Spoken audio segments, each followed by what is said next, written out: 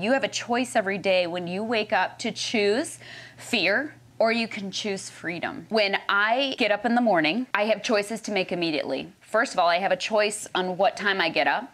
I have a choice what I do with that time after I get up. There's a difference from being woken up and having to get right to it versus having quiet time, getting my thoughts in order, my heart in order, my lists in order, and commanding my day. If you can get up and set your mind upon things that are good and right and just and worthy of your time, then that's how you start. Each one of us have the same 24 hours in the day. Yeah. You're choosing, how much time do I sleep away? How much time do I scroll away? There's freedom in that disciplined action of making a plan and kind of sticking to it.